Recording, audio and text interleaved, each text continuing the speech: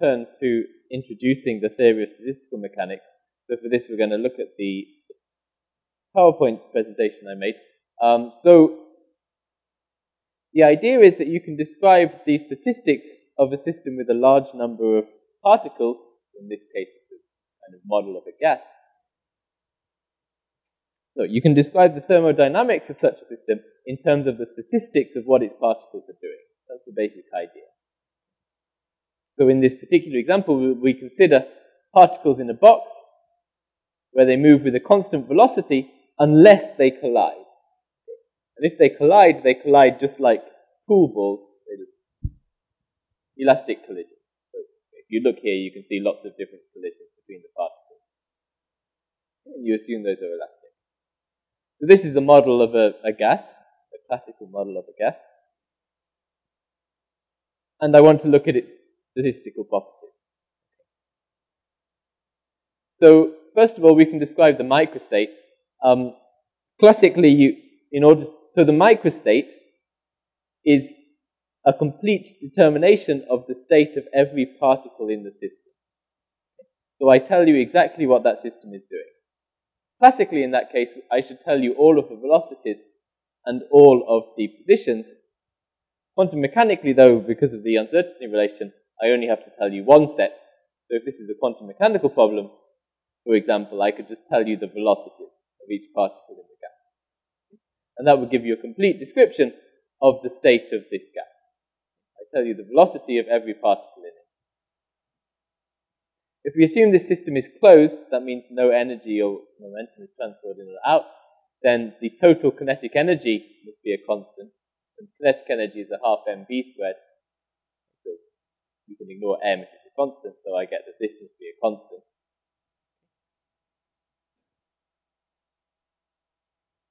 But if you look at the picture, the animation I showed you on the previous slide, you see that the microstate is changing.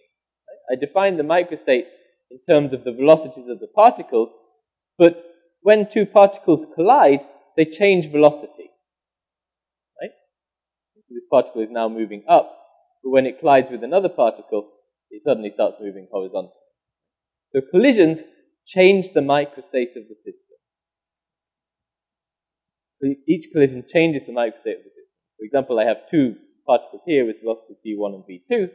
Initially, after they collide, they have some other velocities, v1 prime, v2 prime. So the microstate has changed. Now I draw this symbolically like this. Okay? The system starts off in some microstate with these velocities, and it ends up in some other microstate with some new velocities, with the primes here. So the state of the system is changed by collision. So as I go through the whole thing, each time there's a collision, the state of the microstate of the system is changed. Each time two particles collide, the velocities of the system is changed, and therefore the microstate the system is in is changed. So I can describe the evolution of the system in terms of the microstate it's in at each particular point in time.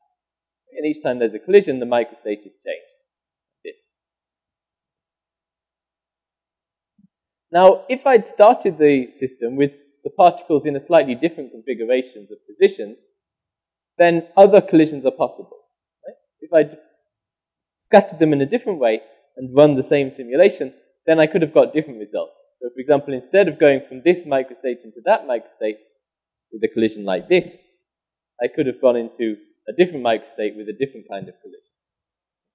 So there are lots of different possibilities, different possible ways of going between microstates. So you get this big complicated network, and each step is reversible. So if I can collide in this way, like that, I can also collide in the opposite way and go back into the same state. So as I go forward in time and the collisions happen, I get this complicated network of microstates where I can scatter through collisions between the microstates in the network. Is that clear what's represented there? Each dot here is a statement about the velocities of every particle in the gas. When there's a collision, the velocities change, and I go into a new microstate. So each time there's a collision, I go into a new microstate.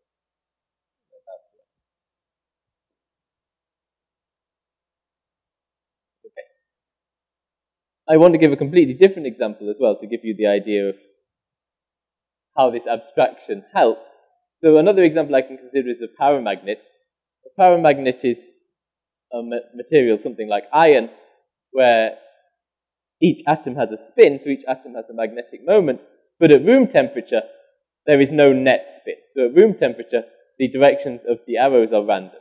Some of them point up, some of them point down.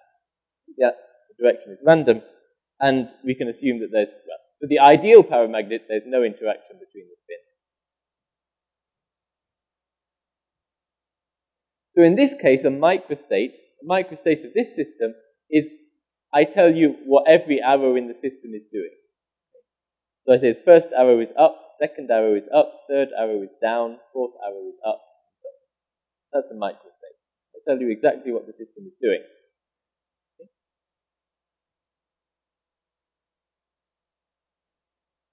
And how does the system evolve? Just like the gas can have collisions, I imagine that in this system there can be spin flip events. So at some point in time, one of the spins can suddenly change direction. So if it was pointing up, the spin direction can suddenly change to down. So in this case, I started out in microstate 1 where this arrow is down, and I went to microstate 2 where this arrow went up. So you see in this way again, you get a network of different microstates and different ways of going between them. For the case where I only have 3 atoms, it's so simple I can actually draw the picture. In this case, there are 8 different possibilities. Right? Each spin either points up or down, so there's 1, 2, 3, 4, 5, 6, 7, 8. And I can draw them on the vertices of a cube, like this. And each time a spin flip event happens, I can go from this microstate, say, into this microstate, then to this one, then to this one, this one. So each time a spin flip happens, I change microstate by moving around the edges of this cube.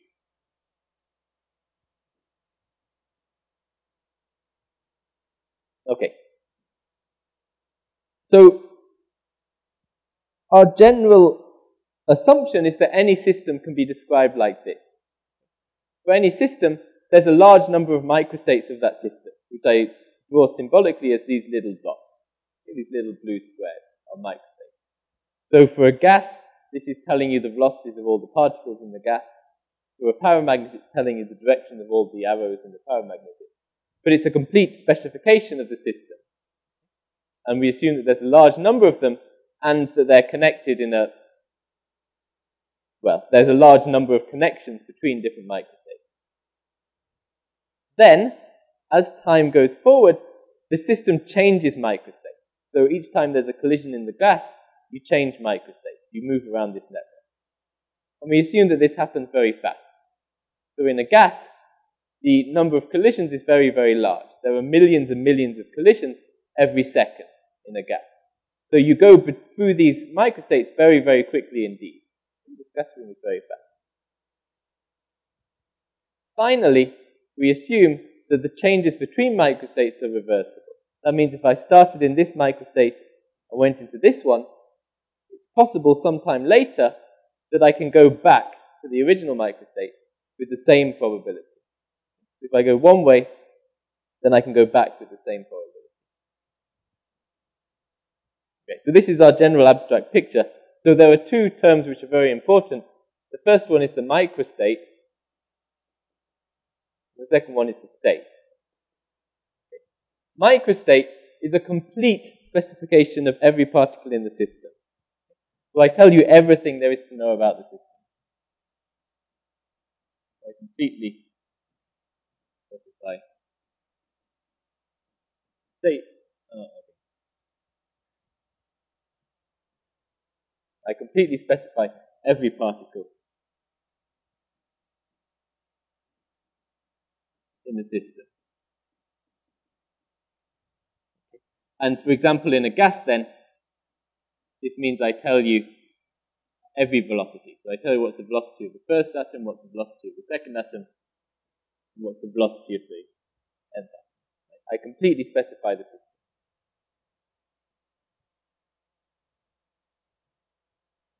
Whereas the state, in this technical sense, is those properties of the system which you can see on a large scale. So large, and the technical word that's used for this is macroscopic properties of the system.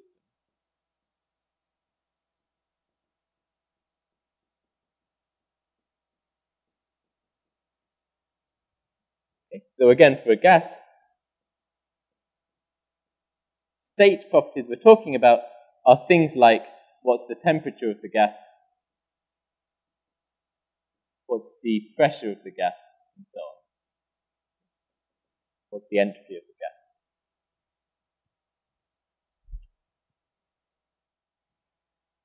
The whole point of statistical mechanics, statistical physics, is to give you a way of going from the statistics of the microstate into the behavior of the state.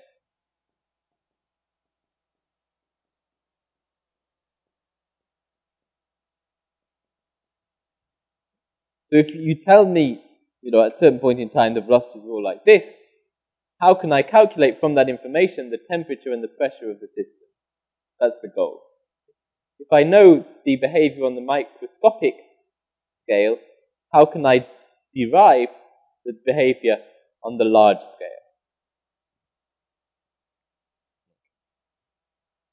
Now, critical to this is the point on the last slide here.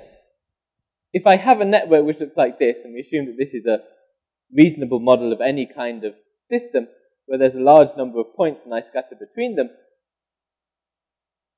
if these three things are true, the number of microstates is large, the system changes very quickly each time there's a collision, and the probability of going both ways is the same, then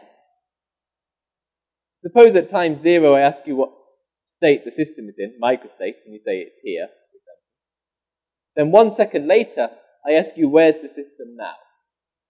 So I start off in this state, this microstate. 1 second later, I ask you where's the system now. Because there have been many, many changes in microstates within that 1 second, and because these changes have equal probability in both directions, you can show that it has equal probability of being anywhere. So I start out here, then I start to scatter, and I scatter all around this network, and then I suddenly shout, stop. And we see where we arrive. Then, if these conditions are true, then I have equal probability of being anywhere within this network. Now, this result is known as the fundamental postulate of statistical mechanics, and it says the following. If I have such a network of microstates, and I let it run for some time, and then I stop it and look at what microstate it's in, then they all have equal probability. The probability of being any particular microstate is equal. So in this case, suppose I have 20 microstates here, the probability of each microstate is 1 divided by 20. They all have an equal probability because of the nature of the scattering between different microstates. Now this, as you can probably guess from the name, it's called the fundamental postulate. This is the most important idea in order to be able to derive the large-scale properties of a system from its microstate. So what we're going to do for the rest of this class then is look at some simple examples of systems where we characterize the full microstate and then use this fundamental postulate to show that what the large-scale properties may look like. So this is the goal of the rest of the course from now on. Okay, before we take a break, I just want to do one very simple example of how this fundamental postulate comes about.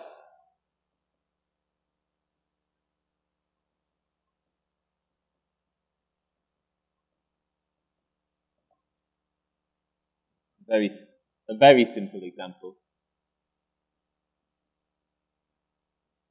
but one which will capture all of the important points of the fundamental postulate.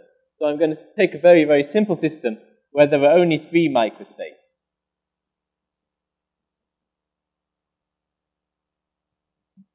So if I continue using the coloring that I used in the See, there are 3 microstates. Let me draw it a bit bigger. There are 3 microstates like this. Number 1, number 2, number 3. And I suppose I can scatter between them, so if I'm in this state, I can go this way or that way. I can go this way or that way. That way. And I could also scatter back into the same microstate. This. So this is a very simple version of that network I showed you on the PPT. Right? There are 3 microstates, and there are various ways of scattering between them. So I can describe you the probability of changing between microstates by using transition probabilities.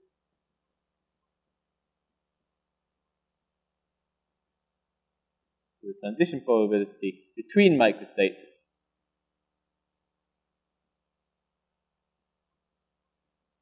is constant in each time step. So we assume that in one time step, there's one transition event. Each time I click my fingers, the microstate will either change or decide to stay the same. And I give as an example some probabilities.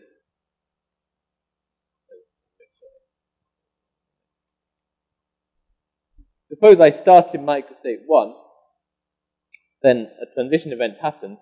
I suppose that the probability I stay in microstate 1 is 3/6. I suppose the probability I go from microstate 1 to microstate 2 is 2/6, and I suppose the probability I go from state 1 to state 3 is 1/6. So I started in microstate 1, I have a half probability of staying there, a third probability of going to microstate 2, and a sixth probability of going to microstate 3.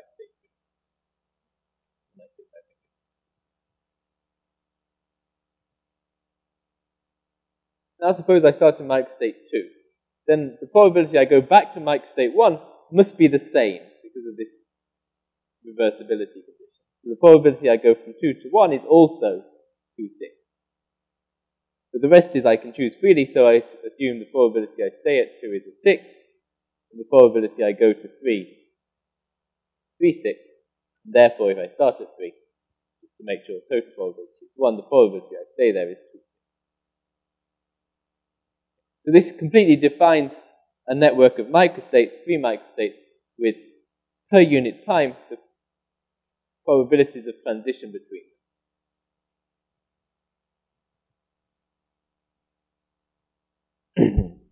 So I just want to see what happens as I take time steps forward, as the system evolves. Okay, so we may as well start in number 1.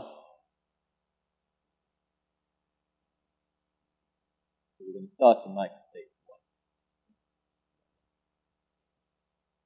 Now what does it look like after one time step?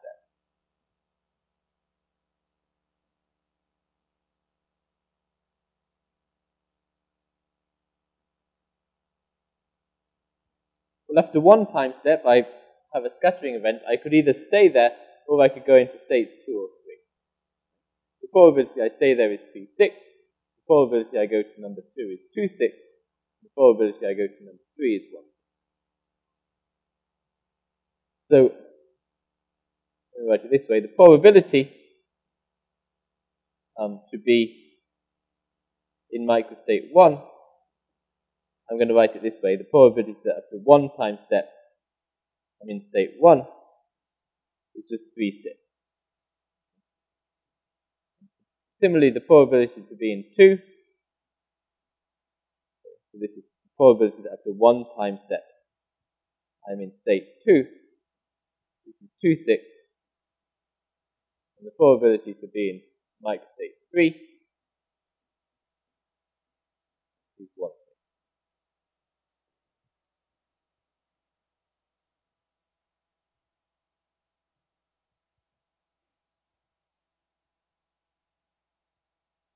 Hopefully that's clear, right? After one time step, I started here. After one time step, the probability I stay there is 3/6. That's this. The probability I went until number 2 is this. probability I went into number 3 is this. So that's very simple. It gets more interesting as we keep running. Okay, so this is 0.5, 0.33, this is 0.17. So now we do the calculation again.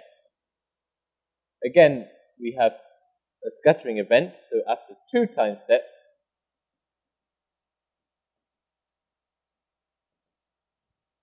what does this look like? Well, I'm going to write this now, probability after 2 time steps, I'm in state 1.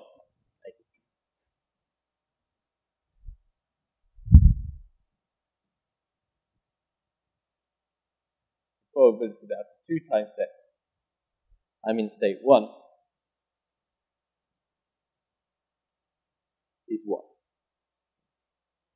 Now this is a little bit more complicated because after 2 time steps, there are different ways of going into state 1. I could have started in state 1, then stay in state 1, then stay in state 1 again. So I could go 1, 1, 1. This probability is just 3/6, that's the probability that I stay there, times the probability that I'm already there, which is that. So this is the probability that I was in 1, then I stayed in 1, then I stayed in 1 again.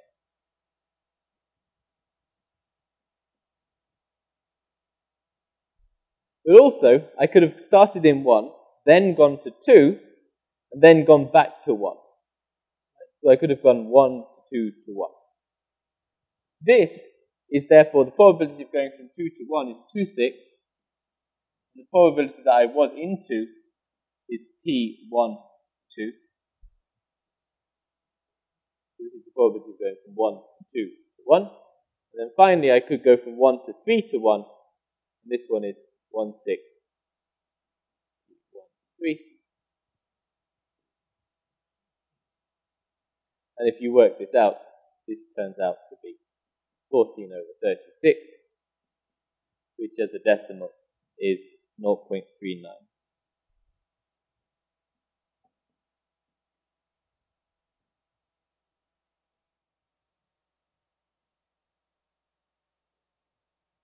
So I'll just do one more, and then hopefully the pattern will become clear. After one more time step, I can just reuse this formula, right? This is now an iterative formula. After 3 time steps, I just change this to 3, change these to 2.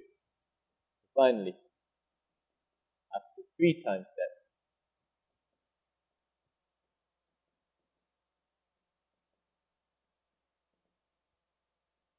the probability that I'm in 1 after 3 time steps is this.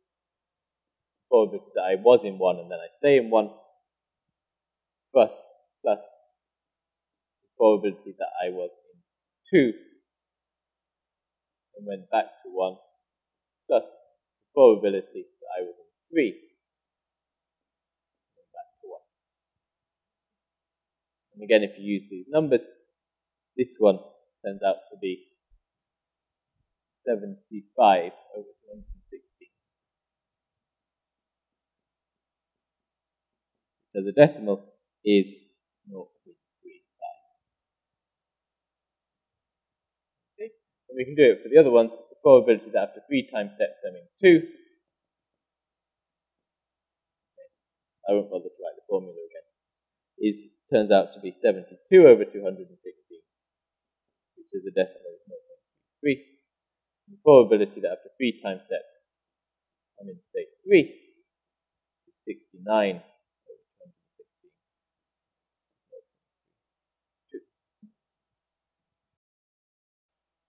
Okay, so the point I wanted to make here is to look at the numbers of these probabilities. After 1 time step, they're all quite different.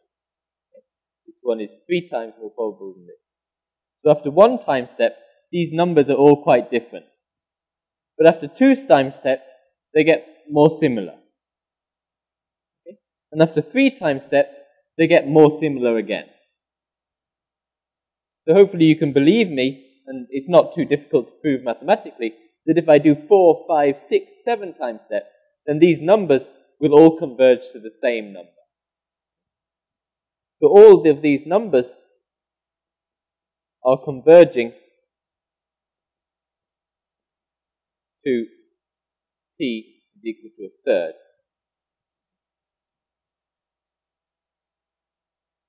As the number of time steps increases.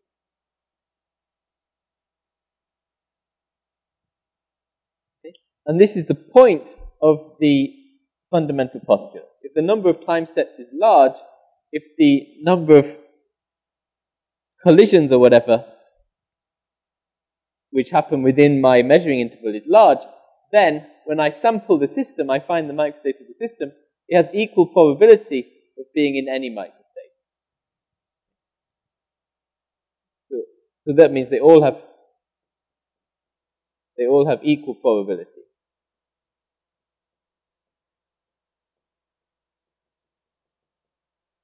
Okay. And this is exactly the statement of the fundamental postulate. The probability of each microstate should be equal. And we saw that in our model system, this is true. And what are the important properties of the model system? Firstly, that you have a large number of time steps to get equal probability. And secondly, the probability of going from 1 to 2 is the same as the probability of going from 2 to 1. It has this reversibility. And as long as these things are true, then you will get equal probability of each microstate. This is the content of the fundamental postulate. So I now want to show you a PowerPoint presentation where I do the same kind of thing, but on a very large scale system. So here in this slide, you can see there were 100 microstates, and I've arranged them in a circle just for clarity. So these are 100 microstates, and I get the computer to, at random, make 300 connections between them. So I get the computer at random to choose 2 microstates and draw a line between them. Okay, so, for example, the first microstate starts here for some reason. I connect it to 1, 2, 3, 4, 5, 6 other microstates. Like this. This is chosen at random. Then the next one I connect like this. That means that this microstate, it's possible to scatter from this microstate into this one and back again. So just as I drew a line here from state 1 to state 3, that means the same thing, right? I can go from state 1 to state 3 and back again. On the computer simulation, I can go from this point to that point and back again. So I go around the circle and fit it all in, and when you finish, you end up with quite a mess. So this is 100 microstates with 300 connections between them, 300 possible ways of scattering. And I do exactly what I calculated before in the class. I start at a particular microstate, and I say that in each time step, the probability to change microstate is 1 divided by a certain number. I think in this simulation this is 11, 1 divided by 11. So there's a certain probability to change, and I see what happens. So I start in microstate 10 for some reason. There I start in microstate 10. After 1 time step, I maybe scatter. So I'm still probably in the same microstate with probability about 0.45, but I may have scattered into one of these other microstates, which have probabilities about 0.9. So this is after 1 scatter event. After the next event, it looks like this. Okay? So here it gets more complicated. There are other microstates. Some have quite a large probability, some have small probabilities, but there are a large number of microstates I could be in. As I keep doing the time steps now, after 5 it looks like this. You can see there's still quite a big variation between them. After 10 it looks like this. Now they're starting to get more even. And if I keep running, 20, 30, I go. And after 100, you see that they're virtually all the same probability. So in this simulation, after 100 time steps, I end up with virtually all the same probability. And this again is the fundamental postulate. After I scatter a large number of times, I have equal probability to be in any microstate. Now, this is kind of related, it's not so essential, but it's interesting. There are some issues in this if the number of possible ways of scattering is not large enough. So in this case, again I took 100 microstates, but I only made 80 connections. So you see there are far fewer lines in this case. Now in this case, the behavior is a little bit different. After 10 states, it looks like this. After 50, like this. After 100, like this. So remember in the previous simulation, where there were 300 connections, after 100 time steps, it was virtually all the same. But if the number of connections is small, then after 100 time steps, there's still a big difference in probability. And after 200 still, it takes until about 500 time steps until I get roughly equal probability. So, if the number of connections or the type of connections is limited, then the convergence is slow. It takes a long time to get this equal probability of microstates. And secondly, not all microstates can be reached. You see, there are some microstates here which have 0 probability. The reason for that is easy to understand. If you look at the original network, you see that some microstates are impossible to reach, right? Like this one here, I can't get into it. There's no line connecting it, so I can't possibly get there. These are the same. This one's the same. There are also other microstates which only have one possible way of scattering. So, if you look at this one down here, this one can scatter into this one, but that's it. So these two microstates can only scatter between each other. They can't go anywhere else. So if the number of connections is not large, you can get kind of stuck. You can't reach all the possible microstates. Well, I mentioned this because this kind of behavior is important in phase transitions. What happens in a phase transition, for example, when gas turns into a liquid, is that some parts of the space of microstates become inaccessible. So there is some separation between microstates you can reach and those which you can't. Something similar to this behavior.